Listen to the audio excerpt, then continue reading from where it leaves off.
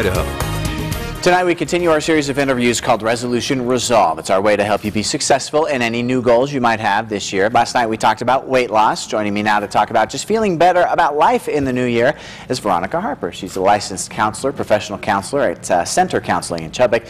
Now, Veronica, it's been a tough couple of years, particularly economically for a lot of people, and I think that stress can just bear down on people. What can people do in the new year to feel better and maybe relieve some of that stress? I think one of the most important things for people to do when they're feeling stress or anxiety is to really focus on the positives.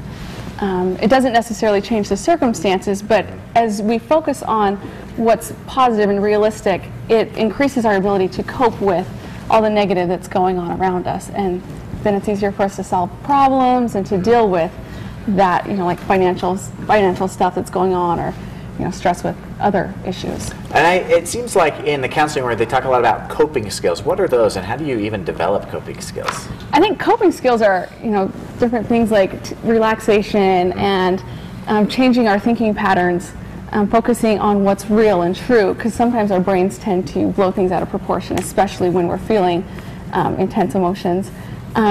Relaxation, physical exercise, all of those are different coping skills that we do use and we should use every day. Let's talk a little bit about depression. Things can get people now down. How do you know if you need to seek professional help or maybe even medication if you're dealing with depression or thoughts of depression?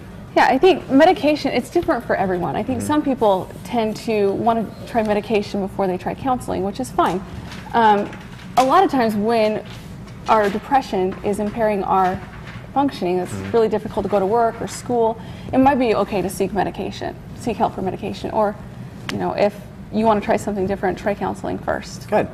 Let's talk about relationships then. I think a lot of people might want to better their relationships, maybe with a spouse or a significant other or parents or children. So what are some of the stresses put on relationships, and what's a good way to kind of resolve those, kind of get them out in the open? Well, there's different things that cause stress on relationships. Could be change in jobs, school. With kids, it could be, they're getting bullied at school and they're taking it out on their friends. And ways to deal with that, especially for parents with their children, is to really listen and to validate, and to help them to understand what their emotions are and how they're feeling. And as far as like spouses, I think it's really important for them to spend time together and to communicate and to really have appropriate expectations for each other, and to at times communicate what those expectations are. What about for parents who want to make sure that they try to connect with their kids a little bit better in the coming year?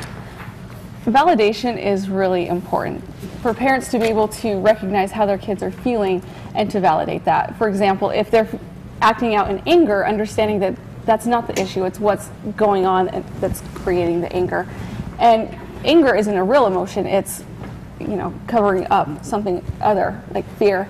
And so for parents to be aware that if they're acting angry, they're probably feeling scared or hurt about something, and for them to validate that and to help them work through that. Okay, well, good. Well, a lot of good advice for people out there heading into the new year. Appreciate you being here. Thanks, Veronica. Thank you.